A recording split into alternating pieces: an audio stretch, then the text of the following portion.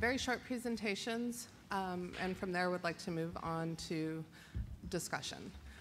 And we're hoping to have you leave here with some data and some information, some models, but most importantly, some things to think about in your own work and your own community. My name is Deborah Garcia y Griego. I'm the Executive Director of the City of Santa Fe Arts Commission. Hi, my name is Bria Heidelberg. I'm a professor of arts management and an independent consultant. Is this thing on? Oh, hi. I'm Hung-Yuli Krakauer. I'm the Executive Director of the Queens Council on the Arts, and it's fabulous being here with all you people. And Kenny Allen was scheduled to be part of this presentation, but he was unable to join us, so apologies if you were here for Rockstar Kenny. Hopefully we'll make up for him. And with that, we're going to have Bria kick off. Do you need me to get your PowerPoint out? No, I'll put it up. With her presentation, which I think is going to give us a solid background in her research on the subject of emerging leaders.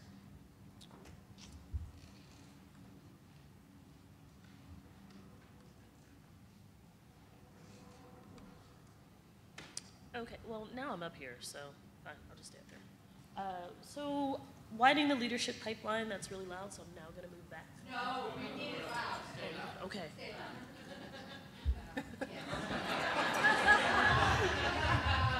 Widening the leadership pipeline, the need for purposeful, important word, human resources practices in small and mid-sized nonprofit arts organizations. I focus on those because those are the ones that are often forgotten. This is the overview that Clay provided me with. He was like, this is what you're going to do, and I said, okay. So these are the things that I'm going to touch upon: respectful work environments, succession planning, embracing demographic differences, pulling in the best talent, nurturing relevant organizations, and placing art at the center of communities. There's going to be some like bad news, some medium news, but we'll start off with some positioning of myself, because I'm a qualitative researcher. I also do some quantitative work, but I do believe that positioning yourself is important. So I came up through arts management education, and now I am filtering all of that knowledge through a second master's in human resource development through the psychology department at Villanova University. So I'm bringing my interest in arts and purposeful organizations to a predominantly for-profit focus at Villanova, but they've been really nice about helping me figure out ways to shift methodologies and understanding not only to a nonprofit context, but a nonprofit arts context. And why that's different is because most nonprofits have the ideas of providing public good or public value, and also making sure that their organizations are financially sustainable. In the arts, we also have an eye towards artistic practice and artistic excellence. And, you know, as a person in this body, I've also been the token, the only, the forgotten minority, where people say, oh gosh, I forgot you were black, and I didn't mean to say that. So some of that comes into play as well. Some good news, one of the hardest tasks that many nonprofit, broadly defined, organizations must do is get buy-in for people that are coming to work in a nonprofit organization or a human services organization. They have to get buy-in to the mission. Most people that are working in our field self-select into organizations where their values are shared from an idea of artistic practice and the power that the arts have. So that is one issue that nonprofits broadly defined tend to encounter, that we in the nonprofit arts tend to largely be able to ignore. People believe in the transformative, you know, power of the arts, and that's why they are engaging in the field as arts managers. So, yay. Take that as a given. So I'm just going to jump into some things that are important to consider in the small and mid-sized nonprofit context, arguably the nonprofit arts context in general, that we don't tend to see often. Job analysis would be one of those things. And this is the process of understanding, tracking, analyzing what each individual in your organization does. This can sometimes be time-consuming, but it is so worth the effort. You know that you have people that are and/or positions, right? So there are many organizations that have a marketing and development associate, or a general manager that also does the education programming sometime. It's very important that you know how much of their time is actually dedicated to what tasks. It is through this process, whenever I work with arts organizations, that they find out that their engagement person actually spends 30% of their time in finance work, or the fact that their general manager spends most of their time navigating parents in their education wing. And so they're not doing, or they're not giving their full attention or the attention that you think they might be to all of the tasks that they are assigned. It's also important to know who is doing what. So somebody might have a title, but somebody else might be supplementing their work and doing part of what you think goes under this other title. For job-related reasons, job analysis is really important because it helps you identify gaps, overlaps, and needs for staffing purposes. And on the personnel side, it helps you identify the strengths, weaknesses, and task personality fit. If somebody tends to have a position, let's say in development, but most of their work gravitates towards marketing, you have to ask yourself, is that because we as an organization or I as a manager have pushed them that way, or are they self-selecting that way, and do we need to have a staffing change or a position or a title change? Job analysis also helps you build capacity. This is a way to identify ways to give and manage stretch assignments. How many of us know what stretch assignments are, have done stretch assignments before?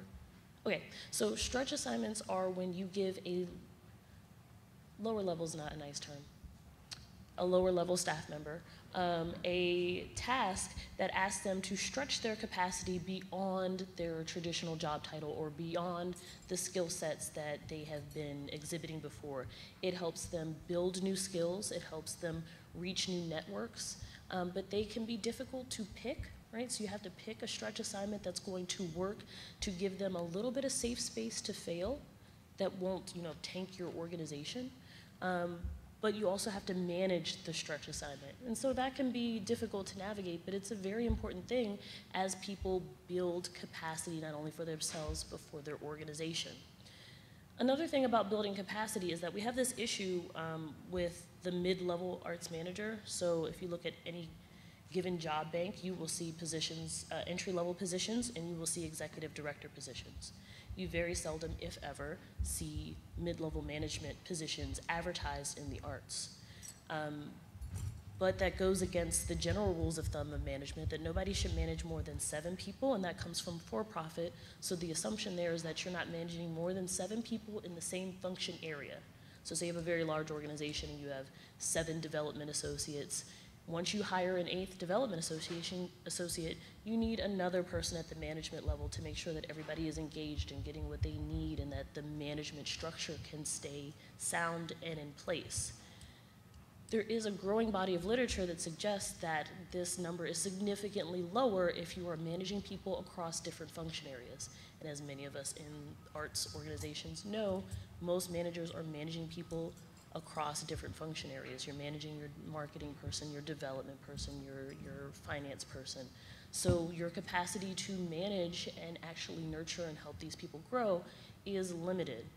So if you have more than like 3 or 4 people that you're managing across areas, there's a lot of space for human error in the management process.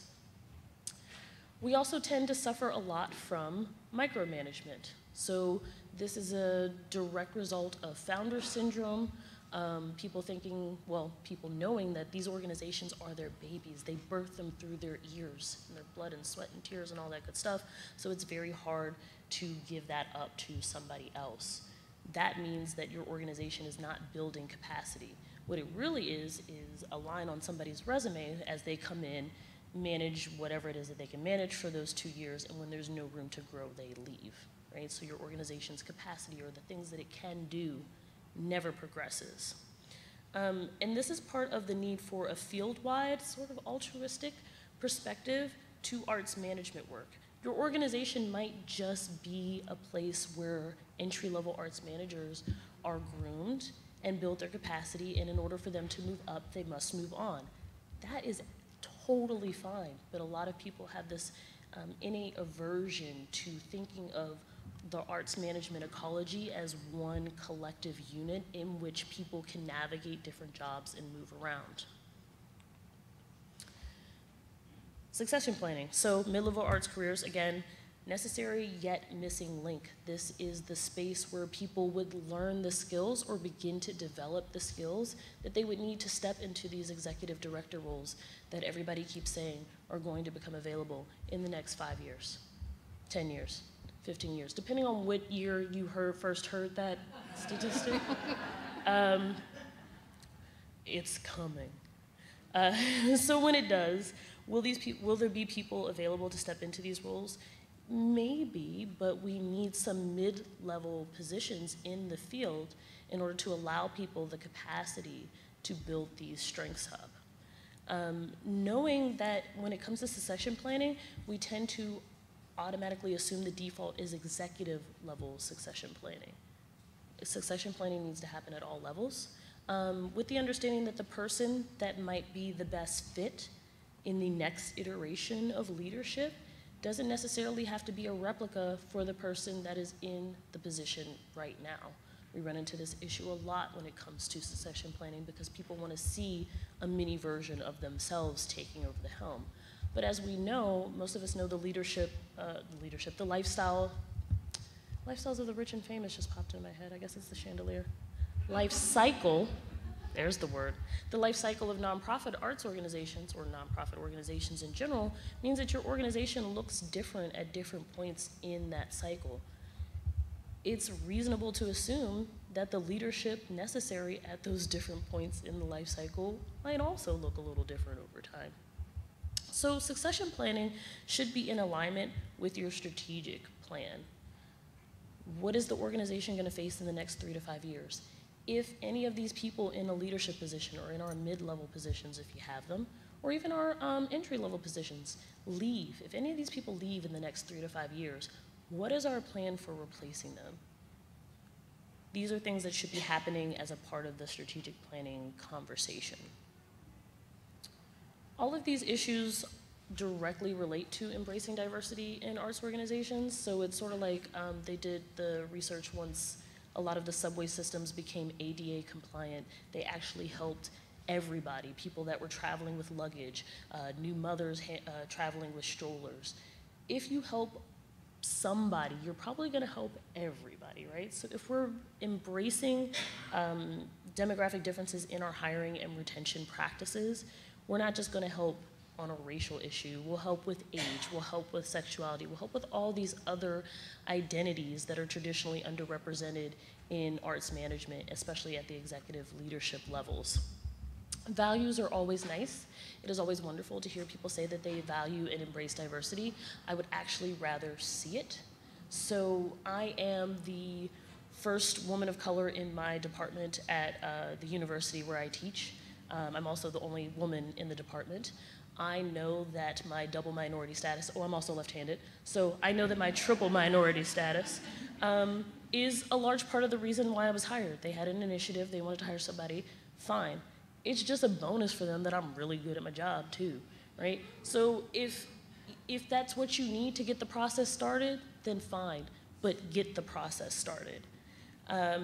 This one way of doing that is acknowledging and supporting first allies.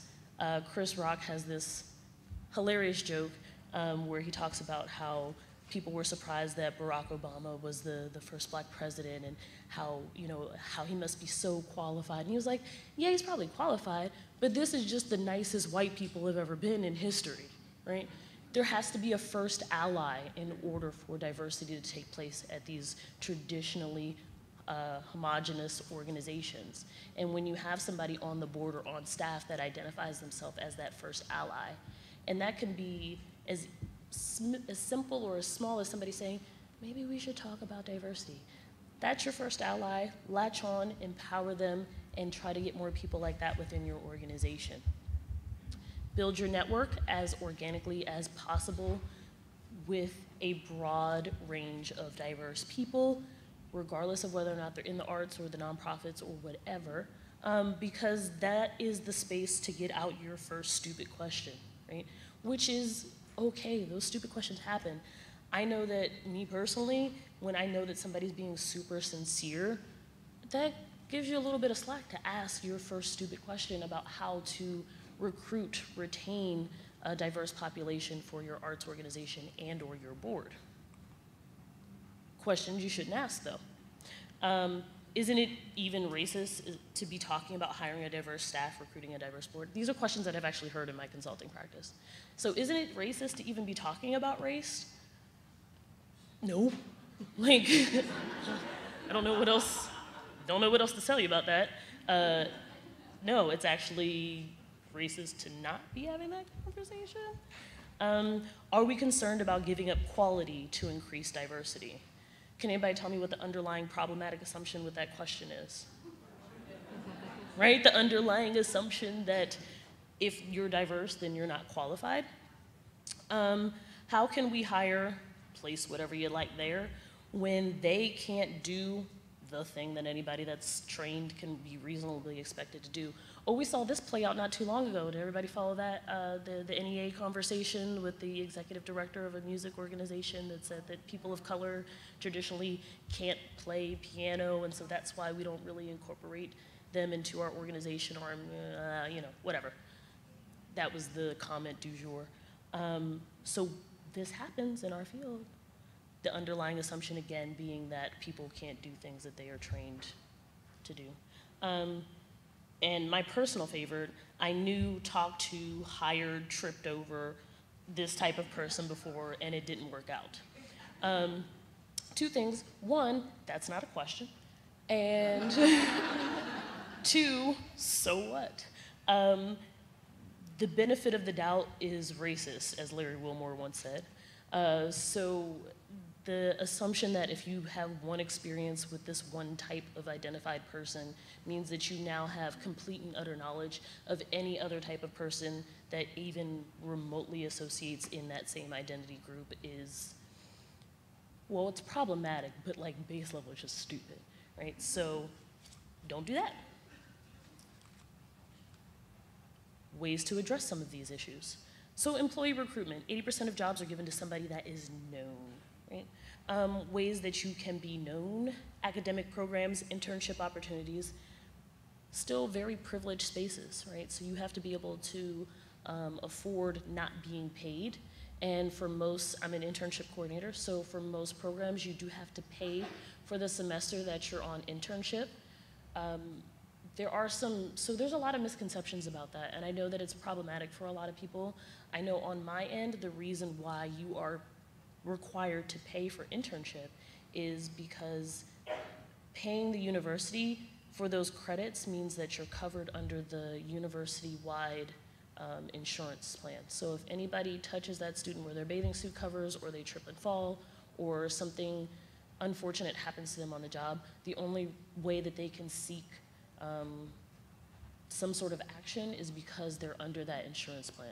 The other thing is, any internship program that's worth its salt is going to have somebody, in my case it's me, that vets the position, checks in with you as an organization, requires the student to have a midterm and final evaluation.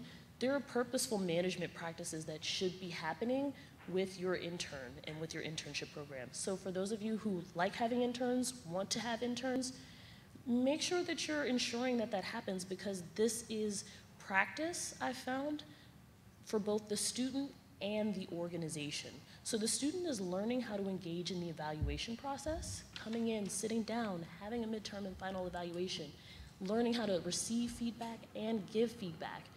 But for younger arts organizations who maybe don't have a lot of staff that they manage, it's also training for them how to conduct an evaluation, how to provide critical feedback, how to set up a plan for somebody to go from point A when they start their internship to the end point at the tail end of their internship. So this is really important. All right, back off my tangent. Volunteers and social circles. Again, these tend to be privileged spaces. You only recruit volunteers that are usually in your social circle or the social circle of people that are already connected to your organization. What this means is that, go back a couple slides, start to build your network as organically as possible, but build your network so that all of this stuff under the 80% is inherently diverse. If you have a diverse set of people in your inner circle of people at your arts organization, then by extension, when they're recruiting from their social circles, the work is being done for you, essentially. But the other half, those 20% of jobs, are given based on position descriptions and interviews. As a field, y'all, friends, let's work on our position descriptions, please. Abstract position objectives, somebody that just went and got everything in the kitchen sink was just like, throw it in there, throw it in there. Maybe we'll get lucky. Who knows? Maybe they'll be able to do all those things. Just put it in there. It's cool, it's cool. The main problem with that is that, traditionally speaking, men will apply to anything that they think that they are remotely qualified for. Women will not. So if your job is really 5 bullet points of things and you put 10 bullet points in there and a woman is qualified for those 4 out of those top 5 that you really wanted, she, statistically speaking, will not apply to your job. You just missed out.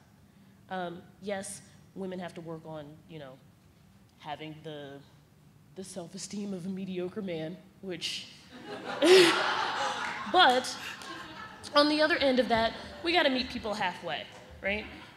You wanna have very clear language, you wanna avoid exclusionary language, you wanna be code specific.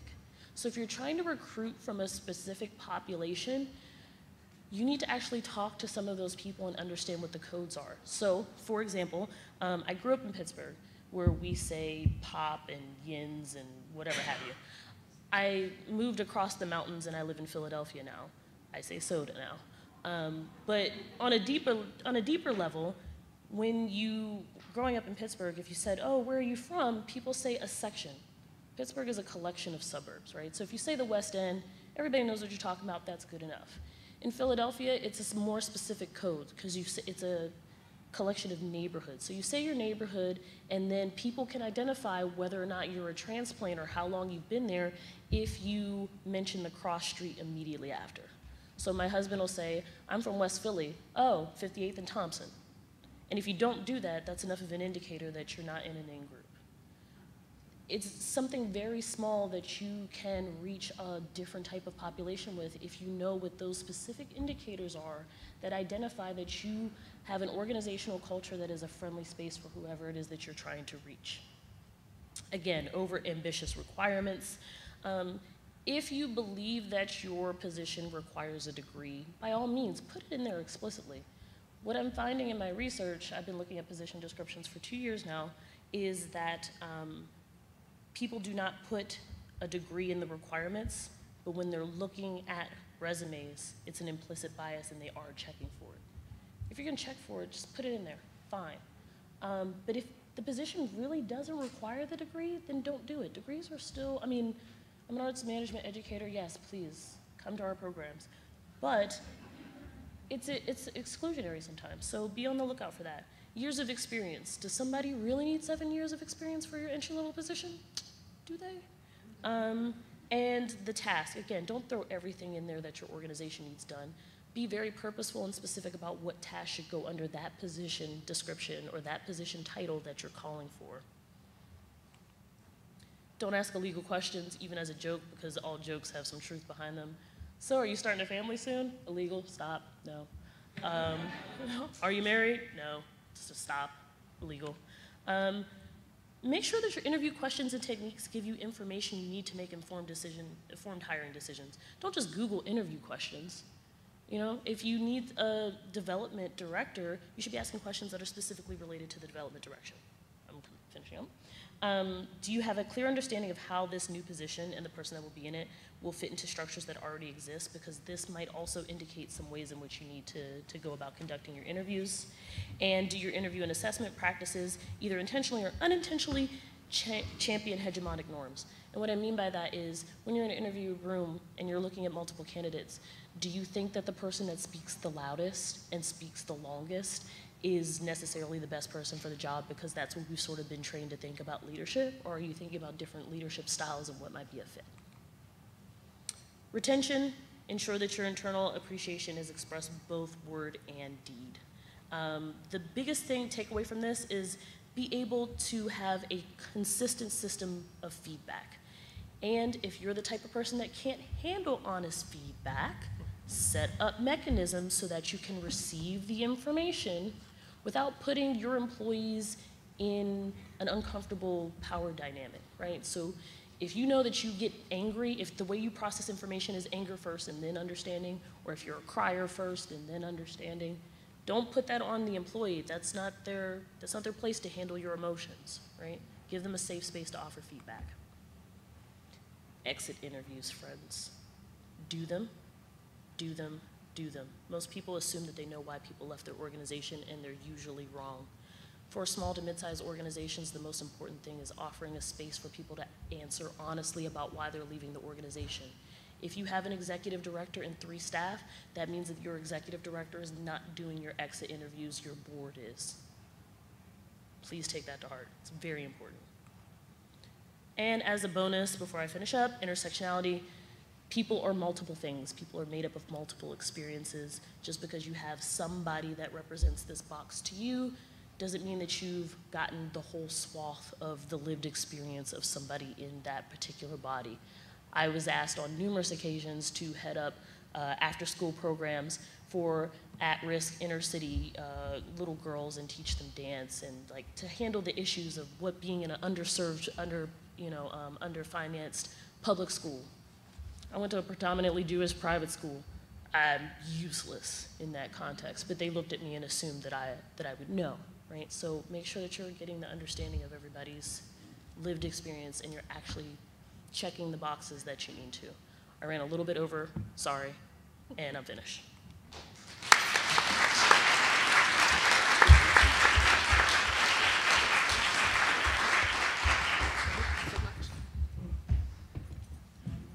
Thank you, Bria, and it was an enjoyable overrun, so no need to apologize. Very useful information. So I'm going to talk a little bit about my own experience in Santa Fe, New Mexico, and just a little bit of perspective, some census data.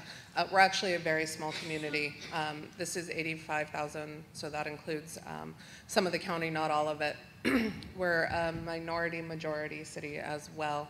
But for a community of our size, we have this incredibly robust arts and cultural industry. We are known internationally for arts and culture. So it is both the blessing and the curse of the work that I do, is how do you manage that kind of outlier kind of community. So here are just some statistics that when you think about this being a community under 100,000 are actually incredibly impressive. So recently, we were lucky enough to host one of AFTA's new community vision convenings, and as part of that discussion, we were asked to stand in a circle and step forward and say the thing that was the greatest challenge in our own community. And one woman, and I'm going to be very blunt here, an older, wealthy, white woman who is on the board of many, many of our major cultural institutions, stepped forward and made this statement: that our greatest challenge is the revolving door in leadership positions at our cultural institutions. She then stepped back, and another young man stepped forward. He is relatively new to the community. He is in his 20s, and he is struggling to make ends meet.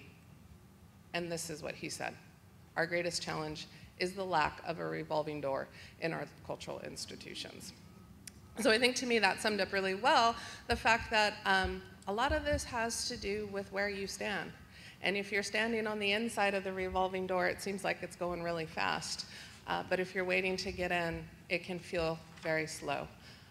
So I wanted to drill down on this a little bit more, understand more about my community. And I want to be very clear that this is just a snapshot. I used historic data that we have as a grant maker about the people in our leadership positions over the past 15 years. It's meant in no way to be in depth. It really is just a view of what our leadership transitions actually look like in this very rich but very small community. So in the past 15 years, out of our 32 largest cultural organizations, and just as a point of perspective, for Santa Fe, a large cultural institution, our largest is a $13 million budget. So these are not really in the scale of the arts world, the greater arts world, all that large. There were 39 executive position changes. So that's about 2.5 FTEs a year. Now it's important to point out that of these 32 organizations, 11 had no leadership change whatsoever. And the data that I'm presenting here doesn't take into account the landscape of that leadership, but I will say it is predominantly white and male. Oh, well, this is going to make presenting data very hard. So this is a comparison of, let me go back and see if it's going to, yeah. Okay, so what this chart basically shows you is the leadership breakdown according to several categories, male versus female, racial and ethnic diversity, and then also those under 40. And you can just look at the pie chart and understand that the biggest piece of the pie are white males over 40. The second biggest piece of the pie are females over 40, and the rest is everybody else. So this is just a comparison of female leadership versus the general population. So in terms of women in leadership positions, we're actually doing fairly well in Santa Fe. However, this is, as I mentioned, Santa Fe is a minority-majority city. So this is the general population on the right, or I'm sorry, your left. The dark red representing minorities. The other one, the white, the green, light green, again, just predominantly white. So this is probably the most helpful considering all my data somehow magically went away. Basically, of the 12 of the 39 hires went to somebody who was not white and over 40. So that's only 30% of our hires. 9 went to those who represented some sort of racial and ethnic diversity. 5 went to people under 40. And only 2 went to diverse individuals under 40. And you're looking at one of them. So really the analysis is our leadership pipeline is very small and it's very white. So what are some of the things that the community is doing to try to address these leadership issues? So the first is kind of formal pipelines, and I think many communities have these kind of programs. One that was recently started was the Emerging Social Leadership Sector program. This was a really interesting group of people that went through a 3-month training period. They came to meet once a month. They did learning circles, some professional development, but what was really interesting was they paired a group of mentors, I was one, with their emerging social sector leaders. And at the end of every day, we had what's called drive-by consulting. So essentially, all of the mentors sat in chairs around the room. All of the emerging leaders could come around and bring an issue to you. The thing is that all of the mentors were told not to solve the problem. We were taught how to coach people through the problems. And I can say over the course of sessions, you get to know people. So I think this was an interesting approach. I also like the fact that it was cross-sector. It wasn't just the arts. So there were a lot of people from the arts because that's where a lot of our social sector is, but there were also people from other fields. So it allowed participants to make connections not only with their mentors, but also with their peers in other fields. Leadership Santa Fe is a very well-established program. It's something that's sort of a mark in the community of somebody who's up and coming, and I think to some extent it does impact hiring decisions, saying that you've been through this program. I'm simply going to state these pictures, which I pulled off their website, says something about the diversity or lack thereof of their participants. But another component that they do that I think has a lot more depth in terms of reaching into the community is their youth program. So they have a mirror to their adult program for their youths, and by youths that is 9th, 10th, and 11th grade. The majority of participants come from public high schools in Santa Fe. And as a frame of reference, 75% of Santa Fe public school students are on free and reduced lunch, and 1 in 4 are technically homeless. So this is an underserved population that they are reaching. They go through an 8-month course, Saturday meetings. They meet with civic leaders in the morning and discuss issues, and then in the afternoon they actually go out and do some types of rope course and other training. And what's a fascinating aspect of this is that students who complete this course actually get 3 college credits. And so I think for many of these students, it may be their first introduction into the capacity to go to college and what the college experience may be like. And to get some credit before they even leave high school, I think begins to create a pathway for students who might not otherwise have that. The other really interesting program that the Georgia O'Keeffe Museum is doing and has been doing since they opened in 1998 is the Georgia O'Keeffe Art and Leadership Program for Girls. So using O'Keeffe as a figure for both artistic practice and women in a field, they take these girls through a series of summer programs. It's been so successful they've actually started it for boys too, which I think is a really nice addition. In a recent discussion with Rob Krett, their director, he has a vision for how this should be tying into other opportunities that they have. And Bria talked a lot about the problem, the inherent problem with internships, and the cost of going away for an internship, the cost of paying for the credit hours. Rob Krett and his education department are really working to align their art and leadership program, which is basically 6th, 7th, 8th grade, with then high school internship opportunities, which are essentially mentorships that work with the Girls Leadership Program, up through college internships, and then even their academic fellows. So they run a really robust academic fellows. It's traditionally post-grad work. But historically, those individuals have come in from outside the community and been very isolated from the work in Santa Fe. They hide and they do their research. And Rob really sees an opportunity to bring them more dynamically into the community, as well as to encourage a pipeline that would actually take a girl through. So I think long-term it'll be interesting to see how many girls move through this. He was able to give me some examples of 2 who got to the undergrad internship level. So I think that for a major cultural institution, that's a lot of leadership. What I'm actually seeing in Santa Fe is frustration from younger emerging leaders about this lack of turnover and lack of opportunity, and creating alternative pathways, building their own pipelines, building their own leadership opportunities. And I see that through collective action. So Mix Santa Fe is really more of a for-profit group. But they do a lot of research around young people in Santa Fe, what they need. They have monthly mixers, and they drill down on one data point. I think this one may be about a maker space they were working on developing. And those kind of opportunities can actually be very hard to come by in Santa Fe, to just get together with your colleagues over a cocktail in a new space and talk about the projects that you're working on and where you might have synergy.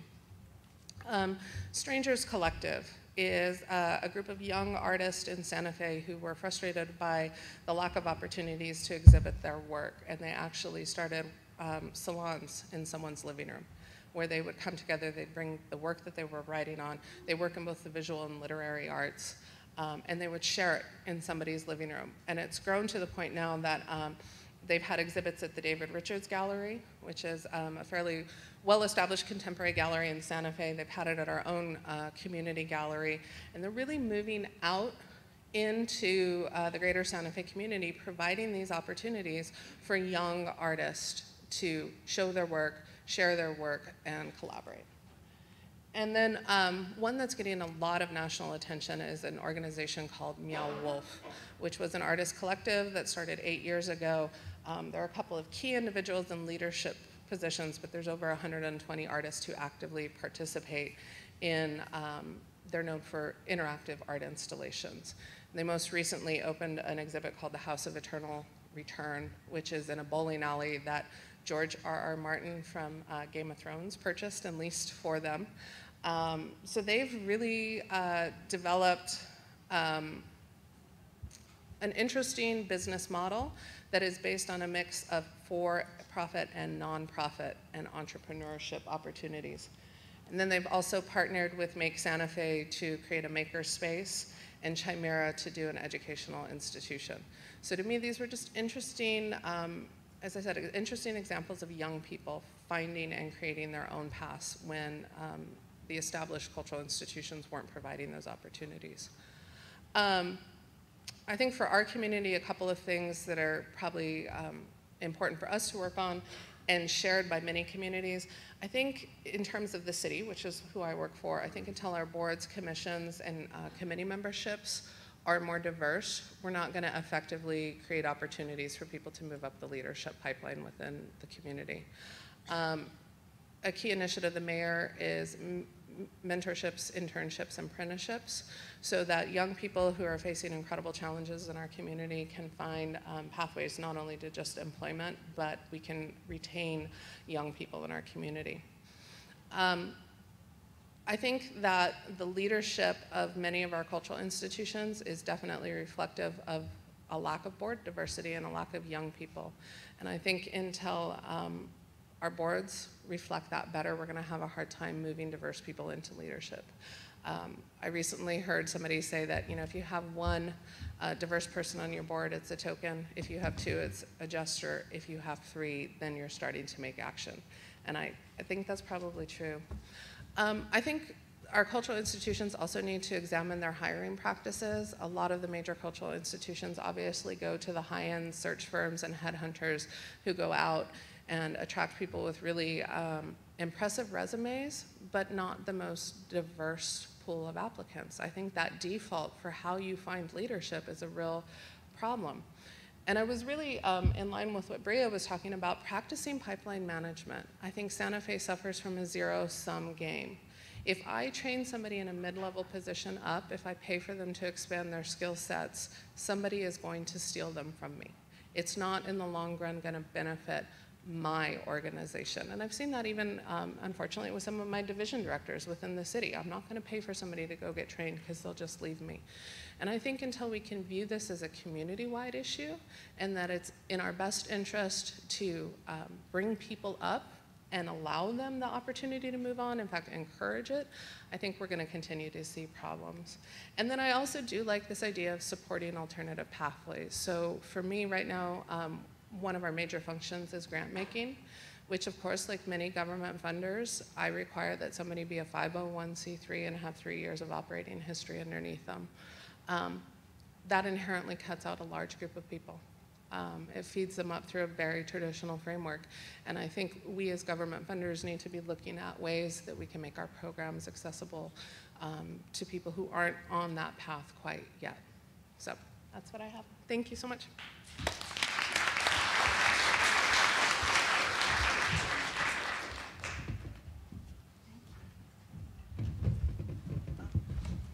Hi, everyone. Let's see.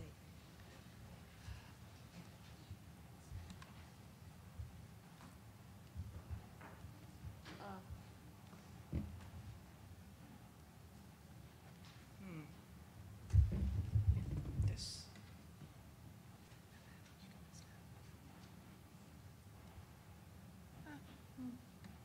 Technical difficulties.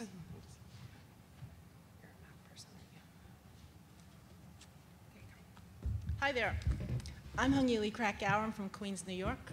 A lot of people ask me a lot about diversity, and I think I might be one of very few people on this planet that say, I don't have a problem with diversity because I cannot swing a dead cat anywhere in the borough of Queens and not hit diversity in the head 1,000 times. And so the question of leadership has always been interesting to me because while I have diversity in spades, the leadership, the widening of the pipeline continues to be a challenge. And so I'm going to start by saying that the New York City Department of Cultural Affairs issued a diversity survey, made all of us totally nuts and crazy because we feared there was a lot of punitive consequences to saying, yeah, we don't have diverse boards, we don't have diverse staff. But one of the interesting facts that I will tell you is that in the city of New York, which is not a small town, the last 10 years of hiring in all of the major cultural institutions across the city, this has been the most diverse decade of hiring in the past 10 years. If you dig down a little deeper, you'll find that that 10 years is mostly junior positions. You're not going to find the curators at the Whitney. You know, this is not part of it. So I drilled down even further because I'm just that kind of person, and I said, I want to know where they are. Like, where are these people in the last 10 years? And they're in the room. So in New York City, these people are in the room. The diverse, young, emerging leaders. They're everywhere. And so, to me, I'm thinking, well, you're in the room. What I'm going to focus on is giving you the tools to play the game while you're in the room. Because if you're in the room and you don't have the words to speak, forget it. It's like going to the golf tournament and not having the right bag of clubs. So you're in the club, but you can't play the game. Words have their roots in etymology. And language, the language of power, has its roots in privilege. So the people who speak the language of power speak it very fluently and confidently and exclusively, and they have determined meanings for the rest of us, whether we like it or not. So I'm here to say that I really kind of, you know, what Bree had said before about having the particulars. You know, when you can say, I'm from 58th and Thompson, you know, and you start to speak on a different level, people understand that you belong in that room. That's the kind of power I'm talking about.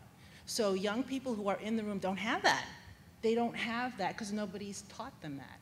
But more importantly, they haven't created it for themselves. So not long ago, I was on the arts panel for Indianapolis. I sat on this panel, read 54 different applications, and I was very curious to see how other states talk about excellence. And in a state like Indiana, it's very different than Queens, New York. So let's see, is this the button? Bear with me, this is really not my forte. I made a note of words that the panelists used to describe dance. This is all only about dance. And where we had ballet companies or tap dance companies, and you know, I noticed that we use these words on the left: classic, technique, genre, excellent. When the Mexican Calpulli Dance Company came up, we spoke these words: multicultural, folk art, regional, authentic. And I said, there's nothing in there that talks, there's no rhetoric of excellence in here. It's like almost like under the vitrine, isn't that cute? It's like the other. It's the language of the other. How many of you are from granting organizations? Okay, and how many of you have noticed, okay, how many of you have, okay, so how many of you have noticed this phenomenon? More or less. Again, this is a dance, this is from, you know, just ballet and, you know, folk arts. And I took notes, and we actually had drinks over this, and we all caught ourselves as being, you know, the perpetrators of something that we also want to not be perpetrators of, which is a clear indication that there's no language for this. There is, it's a self-imposed language, or the language of power. So I say that it is important for us as artists, grant makers, grant reviewers, half and half, we have to rewrite the language of power. The one thing that I really believe in is junior boards. I have a fabulous junior board. There are 13 firecrackers, and I've lost about 9 of them already. Why? It's because I've taken them to Albany with me to testify at budget testimony. I gave them a year of hell. I said, if you want to be a leader, you have to like come with me in the car. You know, you just have to just be with me. And they're now serving on boards throughout the Borough of Queens. And so, again, it's a community initiative. We are pulling up a community. They may not be my board members, but they will be board members for you. And that's important to me. So I believe that leaders like these leaders that I've said goodbye to recently, they need the language of power too. My friend Phil works for Ivy.com, and Phil is wild. Like he took dance classes from a friend of mine who was a contortionist consultant for Cirque du Soleil. And Phil took that class. So he, in my mind, he's a rock star. And he and I believe in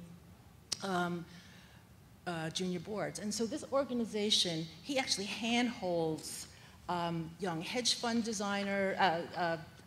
hedge fund managers, and he says, I am focusing on building boards from the external side. And he said, you will be surprised at how many people do not know how to behave in those situations. And if they're from second generation like me, it's because my parents were working so hard, they never had time to go to the benefit or the gala. They had no role model to actually learn from. And so he says that without an organization like this that actually pairs them with, to be in junior boards for the Met, the Whitney, all these big, humongous cultural organizations in New York City, they cannot develop the language, they cannot develop the confidence, they cannot, the perception of themselves, they cannot define leadership in their own words. And he says to me, that is one of the most difficult things, because they get in the rooms, they're standing next to Agnes Gund, and they're like, hamana, hamana, they have no idea how to present themselves. So the language of power is very important. In this case, it's the language of leadership. Another area that I believe in is the language of empathy. I have a colleague named Lupita Gonzalez, and she and I sit on the Nonprofit Coordinating Committee of New York, which gives out the Gold Standard Award in New York for nonprofit management. And she recently did this webinar on micro-transgressions and her self-care toolkit. Now let me ask you something. How many times have you been in a room where you've heard somebody say something to somebody and it just made you cringe because it was just not right? How many of you, and okay, great, me too. How many of you have actually said something that once the words left your mouth, you wanted to cringe? So I say this again because we need that language, or we need the mindfulness that we are transgressors as well as victims. So according to Lupita, microaggressions are social exchanges in which a member of a dominant culture says or does something often accidentally and without intended malice that belittles and alienates a member of a marginalized group. My mother, who was a closet Buddhist, she never professed that because she didn't want, she didn't want to make a big deal of anything, but she just, when I showed her this, she said, in Cantonese of course, you should just be nice to people, what's wrong with you? Right? So that's how I interpret it, but this is something that crosses into I think the most important sphere of language, because this is where in your brain, in the anterior cortex, someplace in there, where you process pain is also where you process empathy. So when you have a constant barrage of microaggressions, it wears down on you. Your empathy levels go down, you get sick, you get stressed out. So this really is, I think, one of the most damaging things that we have to deal with, and this is what our leaders who work so hard to get into these rooms, they suffer from. And I think that the one thing that you can do is that you can speak. So this is why, to me, developing the language of empathy is the area that is not just for the leaders, it is for you, it is for me, it is for everyone to be more mindful of. Oh, this is the math that Lupita and I did. If you take the last census, there were 322,851,700, whatever that number is. And she says, the studies show that most people experience an average of 10 microaggressions per day. Now, if you do the math, that's a lot of microaggressions that are happening in the United States. And so it's in our fair country, which will, in the year 2050, be that wonderful minority-majority country, which I think is the stupidest sounding thing I've ever heard. But I'm going to talk about that later because that's about changing the language of power. Anyway, the microaggressions produce trauma. So you're having a situation where you're going to have a bunch of traumatic people walking around inflicting microaggressions upon each other, unless we all take the universal responsibility of stopping it, and as my Cantonese mother said, just be nice to people, for crying out loud. So This is a very interesting video that we shared at the Emerging Practitioners in Philanthropy, and it's how not to sound racist. It's on YouTube. It's one of the funniest things I've ever heard. But he does have a lot of things to say in it that we really should be paying attention to. I'm sure you could find thousands of these on YouTube, but I put it up there just for you so that you could see it if you ever want to know how not to sound racist. So, to me, rewriting the language of empathy is part of the language of power. So let me just say, let's talk about you. Let's rewrite you. This is what we did in New York. Tom Finkelpearl, who's the commissioner for the Department of Cultural Affairs, said to me the other day, well, by 2050, you know, America is going to be this minority-majority society. And he said it in this big room with lots of fancy people, and I pulled him to the side later and I said, Tom, do you think that there could be a better way to say that? Isn't that the clunkiest, like hanging on the Titanic kind of term you could possibly think of? And don't people who belong to our future America, don't they deserve better than that? Don't they deserve a term that can actually grow with power, that would be really proud of saying? Isn't that? And he goes, I know, I can't stand it, but we need to do something about it. So in Queens, what we do is we gather a lot of the emerging artists that I bring every year to Americans for the Arts, because I really love having them meet all of you. Carlos Martinez, who I brought this year, I have not seen in 3 days, because he's been out of it. So if you've seen Carlos Martinez, please tell him to call me. I like to check in with him. Well, anyway, we gather a lot, and we have these fishbowl things, and we decided to play microaggression Mad Libs. And what we did was, how many of you have ever played Mad Libs? Okay, you know, insert verb, noun, you know, adverb. So we took Tom's sentence, and we said, we really don't like the way that sounds. So we took out that phrase, minority, majority, and we had this discussion, well, what word would you put in it? And we made a list. Say this, not that, right? Like that diet book, eat this, not that. So that's what I think you guys could do too. Like, if there's a phrase or there's something that you hear that you really don't like, or you think could be better, play microaggression Mad Libs. Just, you know, put the term in. So we were playing around with minority, majority. And we got stuck on the word minority, and big surprise, right? So we were thinking, well, what word would you use? You know, what would I be proud to say? What is something that would really fit the bill?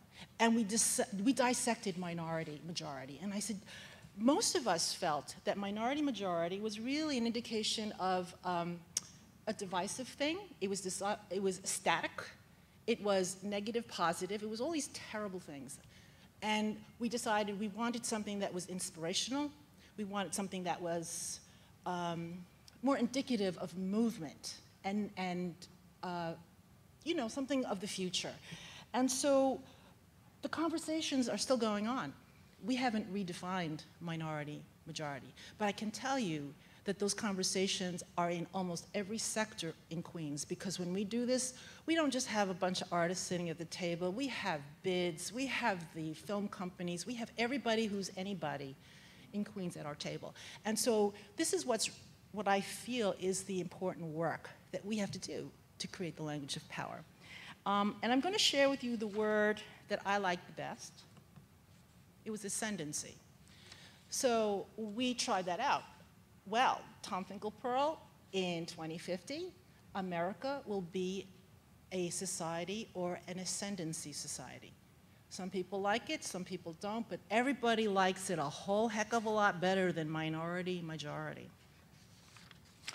And so I'm going to close by saying, like, I hope that you see it from my point of view, that it is really work, that it's not just for one sector, for emerging leaders or current leaders or practitioners, grantees. It is something that we as a society have to do and have to put our collective Mad Libs hats on together to create so that we can all own it. because it's going to define us. And if, you know, the story is if you don't write your own story, someone else is going to write it for you. And so as we move into this new era where we have emerging leaders and we have these challenges ahead of us, let's be prepared by having the language at our fingertips, on the tips of our tongue, and language that we will be truly proud to say and use and see turn into a powerful tool that defines America as we want it to be. Thank you. Oh, that's me. Thank you, Hunye. So I think in different ways what we've all talked about are inherent systems that inadvertently close the leadership pipeline is probably the best way to sum it up. We have a few minutes left. Are there any questions or any conversation? There's a microphone right there, and we'd ask that you use the microphone since this session is being recorded.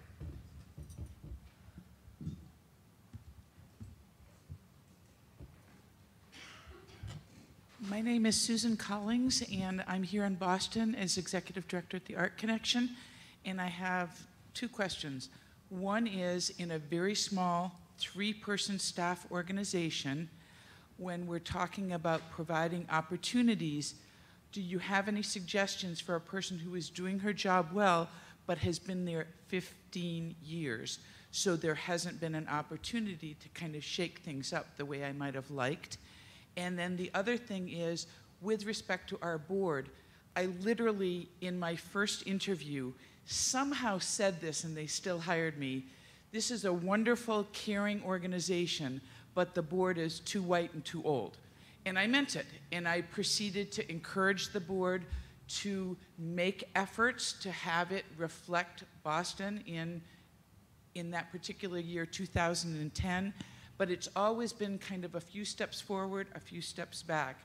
And so any creative strategies, and again, I absolutely believe in all of the things that you've mentioned because I don't want to be an all-white organization.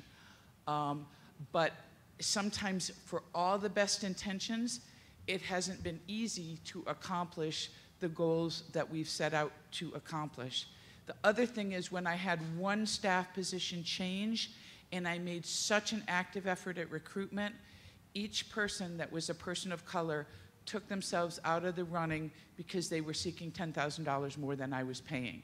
And I just couldn't compete with that. So then the question is, do you hold the position open kind of indefinitely until you get that candidate that you're really seeking? Because that isn't effectual for the organization. So I've thrown a lot of questions at you. So, Bria, do you want to take a stab at the first question? And then, Hunye, I know from previous conversations with you, you definitely have some thoughts about the board. So I've seen a lot of, is this on? Hello, yes, it is. I've seen a lot of success with, it's sort of like the idea of wife swap, go with me, where, where two small organizations have somebody that's been in their position for a long time and they'll rent the person out to the other organization to give them a different experience, whether that be a different like arts discipline or a different function area experience, but they're both still working in their home institution. Like that's what the pay structure doesn't change, but it's an opportunity for them to get out, build their network, do some stuff outside of what they do regularly, and that requires, you know, another organization to partner with and a clear understanding of what that person wants to get out of it. But it's a way to sort of volunteer on your work time and get an additional experience rather than having to, after you leave your 9 to 5, then go do something else. Other opportunities such as sitting in on the board or offering them the opportunity to shadow somebody in a different position is another way to give people some additional experience outside of their regular function. I'm going to talk about the board. I think that you're describing a situation that many of us have, a board that we'd like to change. My first suggestion is to rewrite your bylaws and put in 1-year renewable terms, but they have to be reviewed at the end of each year. Then I would set up a very nice Advisory Emeritus Circle. That's code for Elephant's Graveyard. And then invite them to join the very fancy, Emeritus Circle with an opt-in letter and say, thank you for your many years of dedicated service. We really, really appreciate everything that you've have done. And if they haven't paid their dues, fabulous, then you could actually put that in there as well. Or if they've missed a meeting or two, and you can say, we would love to have you continue your service on our board at our Emeritus Elephant Graveyard and have a lovely cocktail party for them. It was worked for me. You will, if you do it right. And then one by one, as you do that, you find somebody new to come on the board and assure them that their good service is going to be carried on by this new person. Works wonders.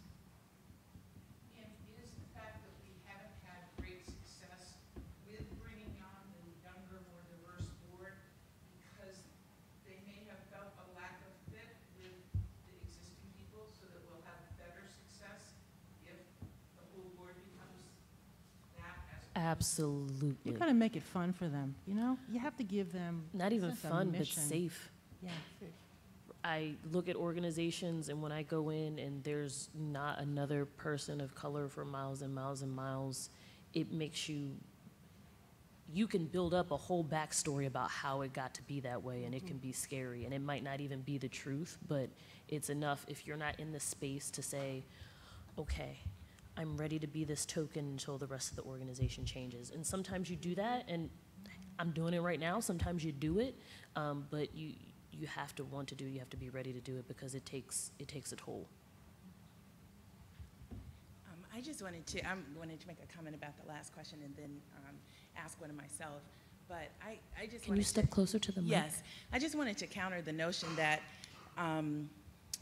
people of color, like anybody else, don't take jobs that, because of pay. I think people take jobs, and many people, I'm sure many people in this room, have taken jobs because of the challenge, because of the opportunity to do something that is part of your mission. And I hear that a lot. That's another myth, I think, and it may be true in this case, but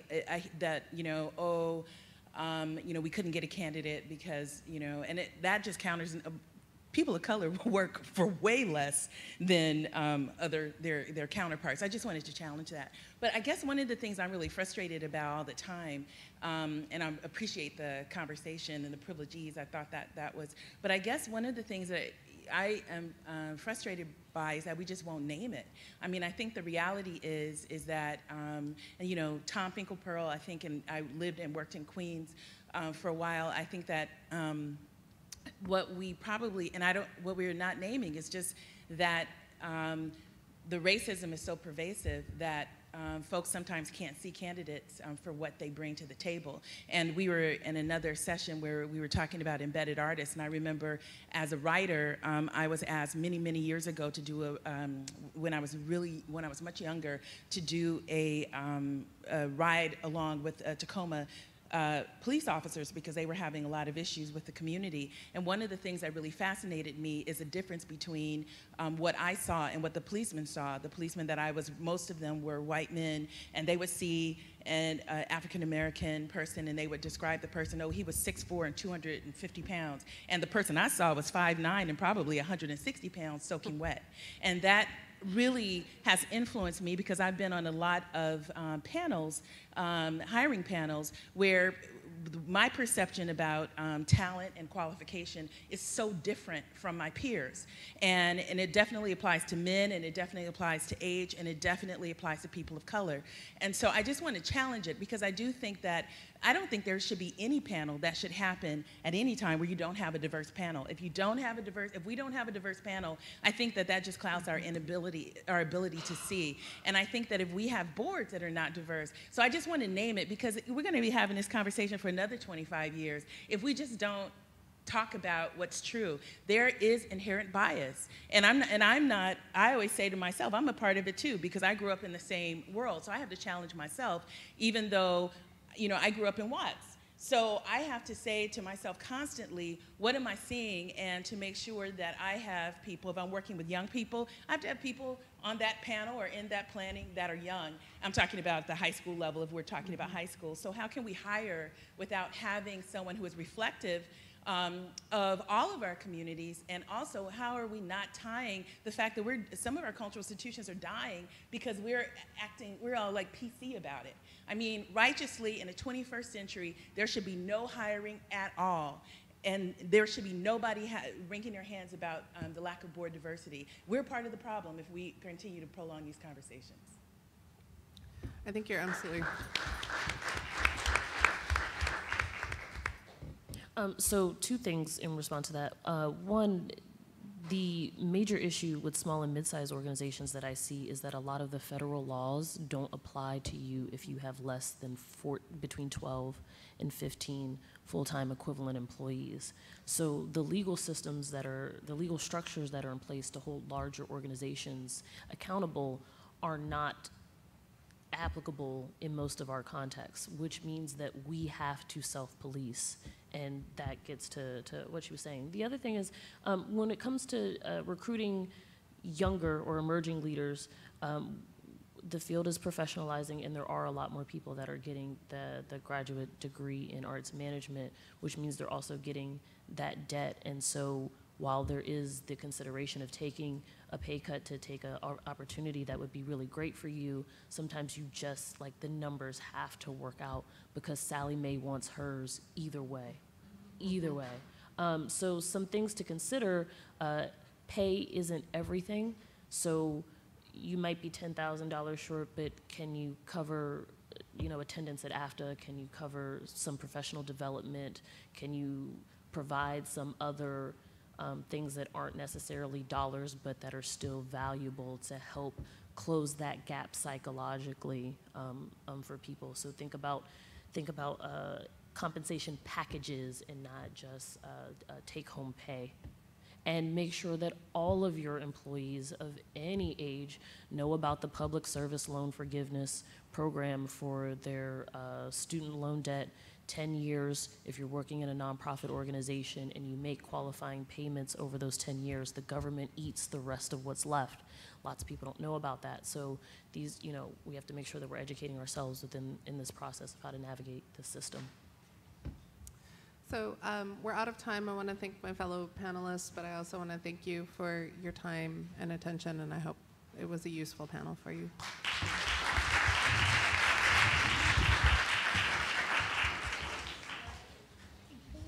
Sorry.